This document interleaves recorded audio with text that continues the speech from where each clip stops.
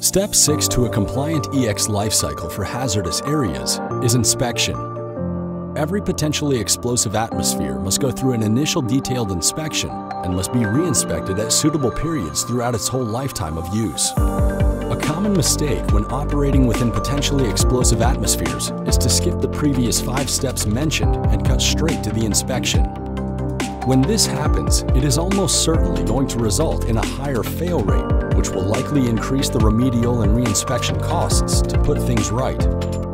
This method is understandable where a legacy plant is trying to get up to scratch with the latest requirements. However, is unforgivable on a new build project, adding cost and time to a normally tight schedule and budget. Through early engagement, EUTEX has in recent projects reduced remedial and reinspection costs for their clients by over 70%.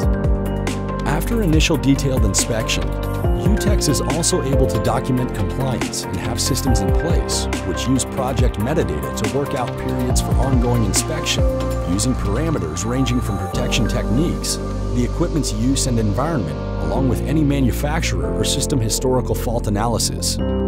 Do you recognize the need for explosion protection? EUTEX are with you through this and each step of your EX journey. Visit our inspection page for more details. For inquiries, email inspect@eutexinternational.com.